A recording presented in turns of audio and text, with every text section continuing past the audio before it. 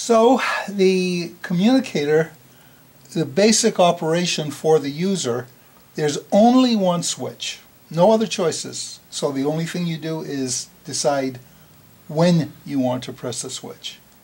So this is the usual disclaimer. And by the way, I don't believe disclaimers do any good, but we put that in there anyway. Yeah. So continue when ready or initialize. Now initialize means to start it. So you have two inputs here, a switch input or a pressure sensor. That's correct. So the initialize can only happen on this screen because you don't want that to happen accidentally. And the only way to initialize is for the caretaker to lift this up, press this button simultaneously with pressing this button. Okay. Other than that, and then everything initializes to the standard. Why the two-button approach? Oh, we unfortunately we were trying to be everything to everybody, and some people could push a button, and others could only breathe or puff. Okay. So was the idea of this. This is a standard transfer pipette. They're disposable. They cost next to nothing. Yeah. And if the person wants to puff it to operate, just cut off this top, and you can puff in there. Yeah. Otherwise, you squeeze this to. So if I squeeze this right now, oh, it did go. Yep. Because you had already initialized it. Right. Okay. So this is the main menu. So the reason I asked that question is my thought is, if you're building something like this and there was a power outage, and there was no caregiver close by, now they can't. It doesn't initialize automatically.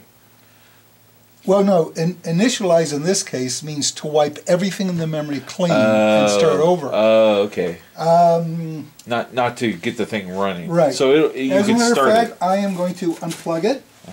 We'll plug it back in, and it's as good as it was. Oh, okay. So then you could continue when ready. Mm-hmm. And all right. Okay. And so now it's scanning. Right. So these are kind of menus that we put in. Well, let me go to the system menu just to show you something.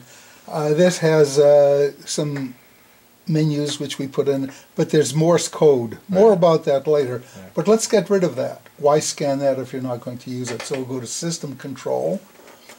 And let's go to More Functions. We'll set up the main menu. And this just explains what's going to happen. So there's a whole bunch of menus which could be used.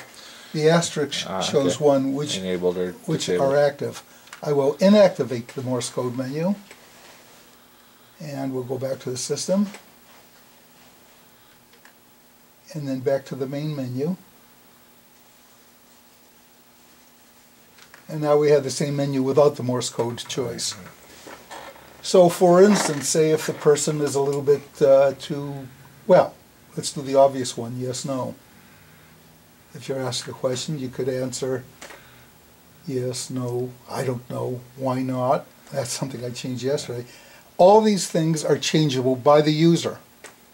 Let's, for instance, let's edit this. Why not doesn't really fit into yes, no. So I'll go to the bottom line where the choice is between the main menu and the edit function. I'll go to edit. I want to clear a line, so I'll click on that. And I'll click on why not. And we're back to the main menu. So now if I choose the yes, no menu, I'm more restricted in my choices. It's yes, no, I don't know. And at any time I can go back to the main menu. By the way, if I do nothing for a few minutes, this goes into standby with a warning that it's going into standby. The way you get it out of standby is just hit your switch, and it comes right back where it was. This has a speaker now on it too? Yes, it does. So if I pick no, it'll... Yes, it just said no, and it's kind of hard to hear. It repeats about every 5 seconds. No. And just the next time you hit the switch, it stops the speech, but it continues a scan. How many people got to use this? That's the exact figure is lost to history, but it was about 35 units. Okay. So for two guys in a garage, that was Yeah, yeah. respectable. Yeah. But and it's interesting when we presented the idea to I forget what it was, some group in Northridge, the college in Northridge. We told them about the idea and they said, "You're not going to make a go of it." And it turned out they were right. This Yeah, was yeah. too involved. It was too expensive. And then, do you know how many people approximately could benefit from a device like this? No. I just know that there are some people that could. Yeah. Now, one of the things that we have to discuss is it worth doing? Is the project worth doing? There's lots of projects that sound like a great idea. This one, to me, sounds like a great idea only because of the history behind it. Yeah. That at least 35 people were able to raise upwards of $3,000 to buy this device. Right. Nowadays, doesn't cost anywhere near that much, and my hope is with this project to make it free for the user, Yeah. or very nominal, like $10. Whether it's practical to do is part of the decisions that are involved in how this project will go on. Well, yeah. My thought is, so today I've already I set up a GitHub repository, Mhm. and I took the portion that I have working and made it its own project, and I put it onto GitHub.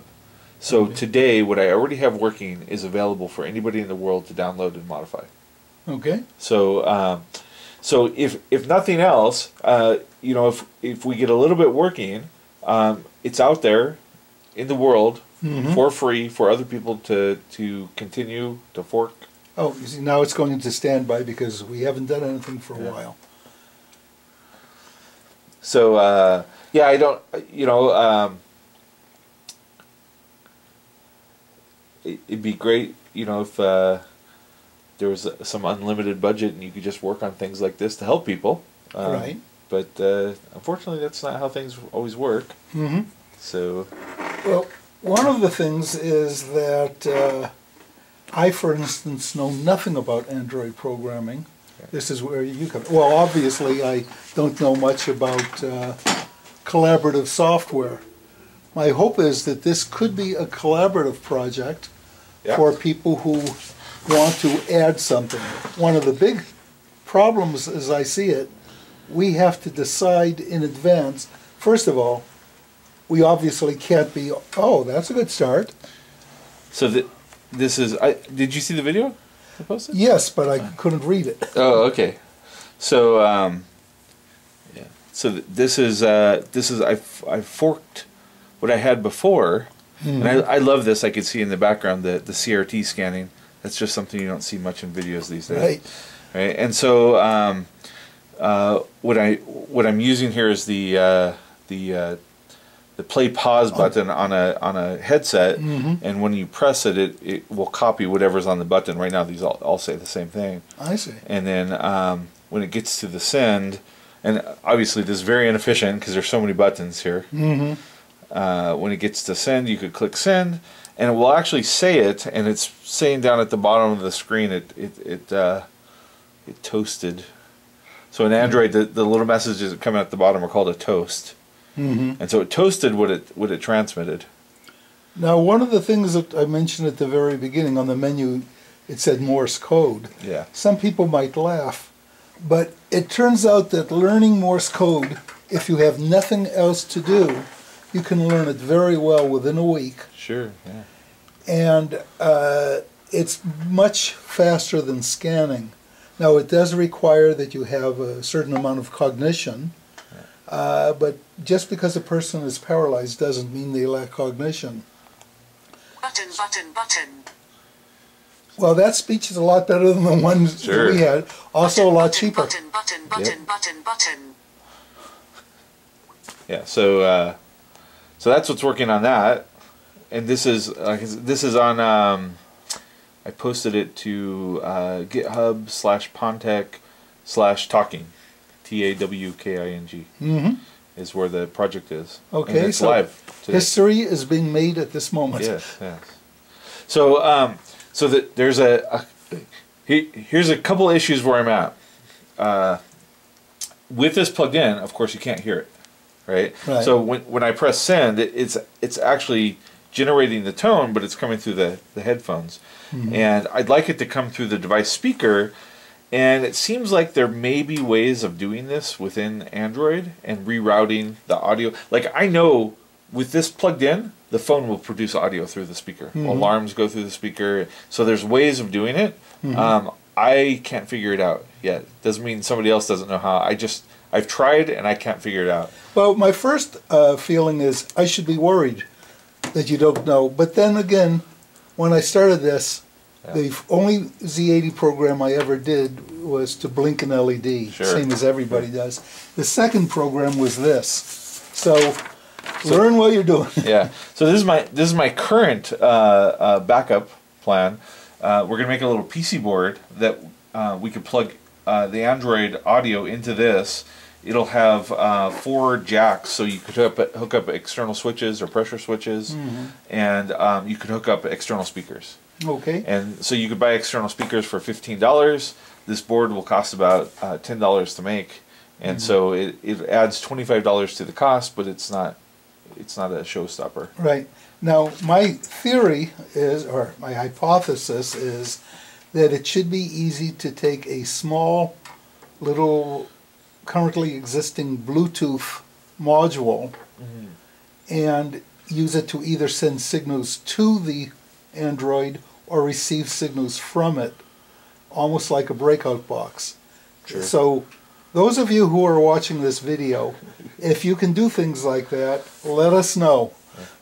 This is what I mean by collaborative, because there's many people who know software, many people who know hardware, some lucky few who know both. But there's a lot to do. Now, initially, I would like to get something out there that works in English, just to type a message and maybe have a few menus. Get that going. With this, keep this in mind though, we will want to add other capabilities to it. So make sure we have some way on the, I don't know if program architecture is the correct term, but some way we can have program architecture where we can update the program and the person's or the user's menus that they already put in their system control is not affected.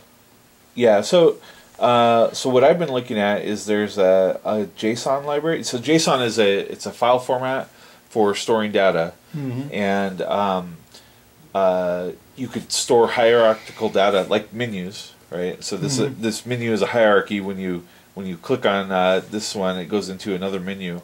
So in JSON, you could store hierarchical menus, and there's some libraries out there that I found that will allow you to basically set up these menus and store them in a file. And so you basically just have one program that reads this file, and it can be customized per user or per language. And so that's my thought. And then essentially the program's already done. It's just a matter of getting the menu system working. Right. Yeah. Now, one of the things, remember what I was talking about, the initialize function, that's something that I'll use the word patient, that the patient can't do. Yeah. Because if you accidentally initialize, that's a problem. So there are some things that the caregiver has to set up. Right. You'll see some switches up here. Yeah. In this case, the switches says NC and NO for normally closed, normally open. For your switch. For the type of switch that the person is using. This also has Spanish and English, so you could switch between the languages. It also has TTL and composite. That was a type of monitor. Okay. That obviously has no effect Right. on this. In later software, we included a switch to lock the menu system. For someone who has poor cognition, you want them to be able to use the menu, but you don't want them playing around with it because they may destroy everything. So this is up to the caregiver or the doctor or therapist involved whether the system should be locked or not. So there's some hardware we would need. For the initial one, probably no hardware is needed other than the switch that you showed. Right. You plug it in, so just to communicate. And the details about how to allow the speech through, I don't know. But my hope is eventually we can come up with a very, very inexpensive module, probably Bluetooth, because almost all Androids have Bluetooth, that would allow you to do other things like control. Well, this unit had environmental control. Yeah. This used the then X10 system. Yep. And, well, I can defeat the standby. Oh, let me show you one other thing. Sorry, this is what happens when you do things without a Script? without a Plan? script. Exactly. That's all right. So I'll wait till the next time it goes into standby. Let's pretend that the user just they set it going too fast, or for some reason they're not responding fast enough.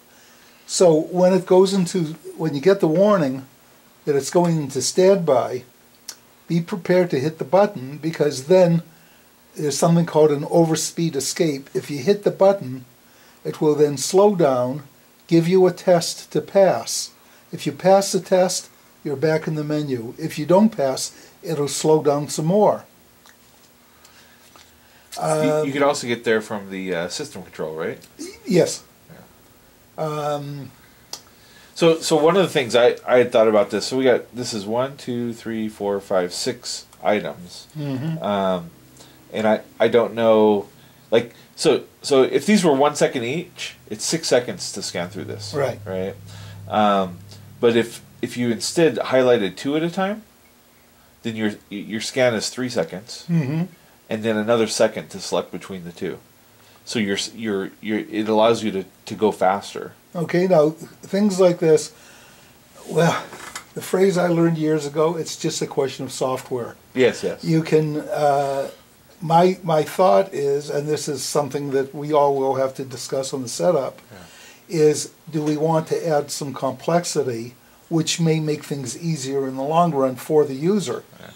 And this could easily be done in the system control or the initialize setup, whether you have, I don't know what you would call it, bunching or not. Yeah. And well, also one of the things I'm thinking of, somebody might, here's going to standby, so we wait, and then this is on for about 3 or 4 seconds. It'll give us the, select escape. now, and this is self-explanatory. It verifies that it's not going too fast. So this has just 6 letters that are going, and here's the letter you have to match. So go ahead and see if you can do it. So we missed it. Okay. Oh, I missed it again. Missed it again. And Oh, if wait. you miss one more, it'll slow down. Okay, it's slowing down by 25%. Okay. Let's see. You have to get 3 in a row right. And for those of you with a stopwatch, when I say 25%, that's approximate. Yeah, sure. Yeah. Awesome. Okay. Let's